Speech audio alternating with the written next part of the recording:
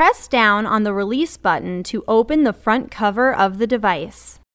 Turn the lock lever to the unlocked position and lift up the right side of the old toner container to remove it from the device. Place the old container in the plastic bag provided in the new toner kit packaging and discard it according to the local code or regulations for waste disposal. Remove the new toner container from the toner kit. Holding the middle of the container, gently shake from side to side several times to evenly distribute the toner inside the container.